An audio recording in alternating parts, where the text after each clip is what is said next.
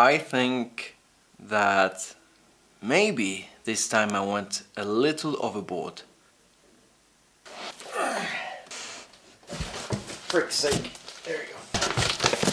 See this? That's a cooling system. Yeah. All this is just the cooling system. You know, let me show you the chassis. Let me show you the old computer thingy. There.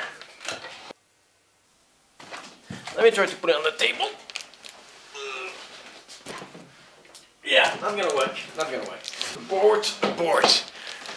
Alright, so you get the point.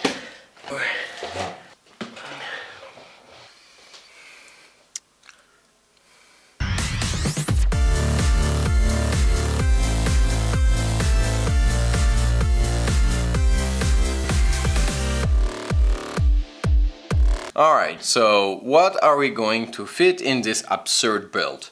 Well, let's start with the video card. None other than the GTX 1080 Ti. If you don't know what that video card can do, take a look at the video I have posted last week. And this is, of course, a Founders Edition. When it comes to performance, this thing blows out the competition. The 1080 was made obsolete overnight when this thing came out. And I'm not talking about 10 or 20% performance gain, I'm talking about 40 or 50% performance gain on any given 4K game. Processor wise, we are going with the 1800X Ryzen. This thing comes with high expectations. It's an 8 physical core, it has 20 megabit of L3 cache and goes right head to head with the specification of the Intel i7 6900K. Luckily, I have both, so we're gonna be benchmarking one against another at the very end of this video series.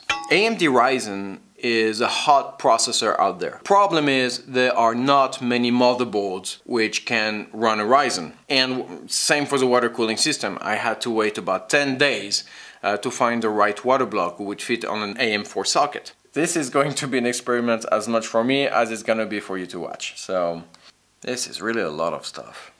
Oh, brother.